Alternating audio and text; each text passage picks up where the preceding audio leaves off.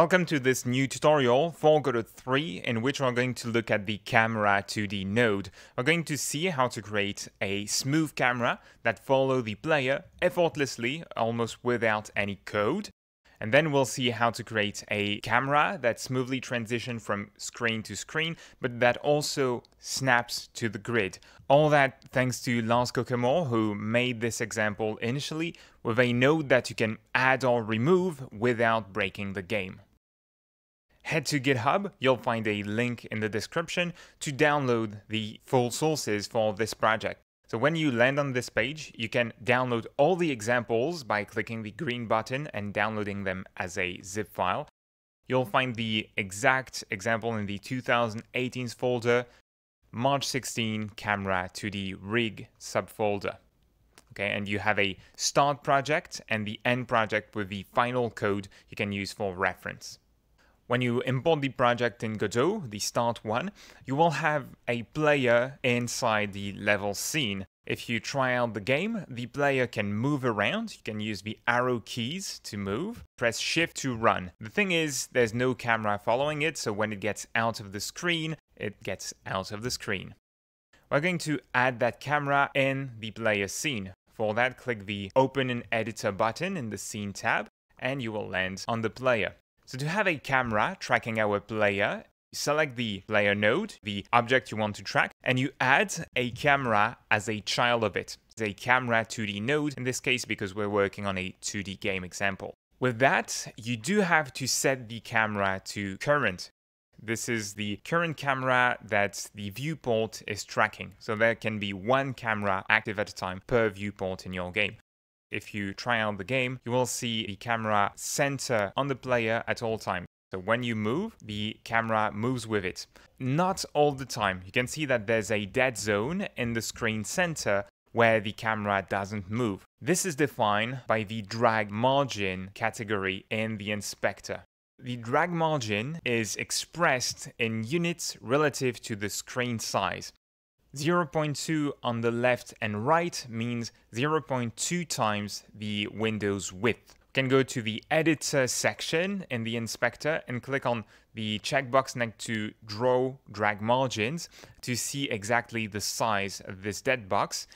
Now you can modify the drag margin to see the box expand as you increase the value and contract as you lower it. Note that 0.2 on the left means 0.2 times the window's width. So if you have 0.2 on the left and 0.2 on the right, the box is 0.4 times the width of the game window. This system has one little issue by default. If we move the character around the scene, it's not centered on the screen when the camera starts to follow it. Worse than that, the camera is actually lagging behind. If we're doing an action game or something like that, we'd rather want the camera to move ahead of the character so it's easier for him to spot obstacles and monsters coming up. We're going to solve this problem using a rigging technique. A rig in animation is the setup you'll use to allow a character or an object to move in certain ways, and in our case, it's going to be a constraint we're going to apply on the camera. Select the player again and add a position to the node. This one we'll name pivot. This will be a point that will rotate. It's going to be centered on the character. Let's add another position to D as a child of the pivot, and this one we'll call camera offset. So I'll move it to the right of the character and drag and drop the Camera2d on it. Now you'll see the camera didn't move and we want it to center on the camera offset node. So select the camera, go down to the transform section under node 2D and reset the position to 0. Now the camera will always be at an offset compared to the player. So if I play the game now, you will see if I move to the right, the camera is ahead of the player. There's a bit of a dead box still. If I try to go to the left or down, it is worse than before. To solve this, I'll select the pivot node to show you. We just have to rotate the pivot and the camera will follow it. We'll need a little bit of code for that, so let's click the Add Script icon with the pivot node selected. We'll place this inside the characters folder, create a new folder called Camera. and we'll call this our camera's pivot.gd. If we look at the player script, press Ctrl-Alt-O and type player to find it. At the top, you'll find a look direction variable. It represents where the player is looking. In a 2D game, it's very common to represent the direction as a vector 2.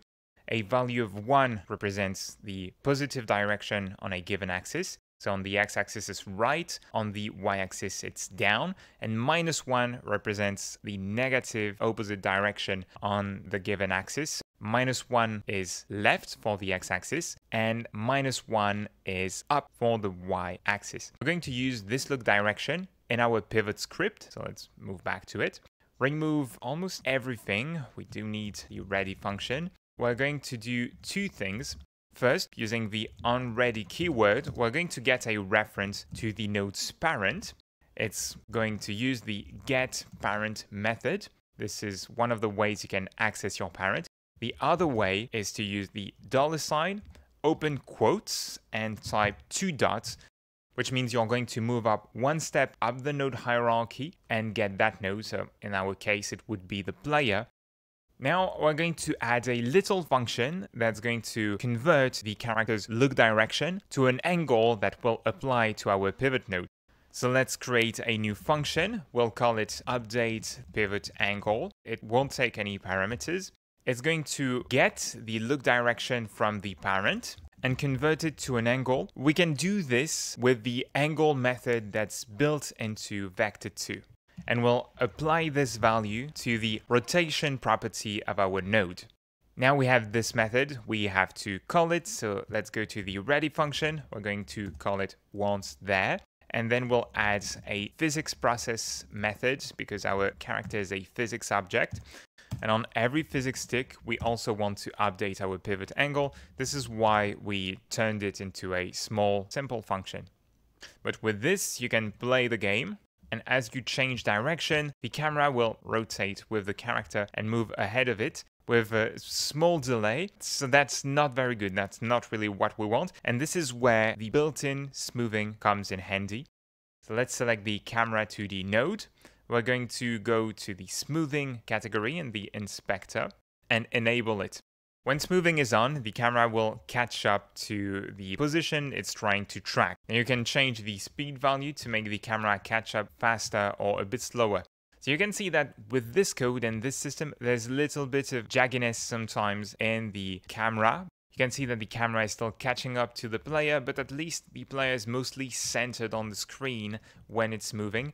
If you want a camera that behaves differently, you'll have to code your own, essentially. And we can always move the camera offset node farther ahead and move it dynamically via code when the character accelerates or decelerates to make the camera move a bit more ahead of the player when it's running, for example. For the next part, we're going to make the camera snap to a virtual grid. For that, let's add a new position2d node as a child of the player, and we're going to call it grid snapper. This node, its sole goal is going to snap to a grid. So let's add a new script for that. We'll store it in the characters folder, camera subfolder, and call it grid snapper. We're going to handle this only with code right now. So we need to have some kind of grid. For that, we'll create a new member variable called grid size. It's going to be vector2. With this, we can make our grid cells as squares or rectangles. And on top of this, we're going to have a grid position. This is going to be a vector2 as well. But this value is going to represent the position of the grid snapper node on the grid at any given time that we can then convert to a world position, to a position inside the level by multiplying it by grid size. We're also going to have a reference to the parent node. So let's create an onReady variable called parent. And we're going to use the getParent method to get the node's parent. In this case, it will be the player. Now we need a new function to calculate the character's position on the grid. And when I'm saying the character, I'm talking about the player, not the grid snapper node itself, right? Let's add a new function called update grid position. It doesn't take any parameters. Then we're going to get the position of the parent in the world, and we're going to divide it by the grid size and round it out to get our position on the grid. So let's do this. We're going to create two variables. First, for the x-axis, we round out the parent x position divided by grid size dot x.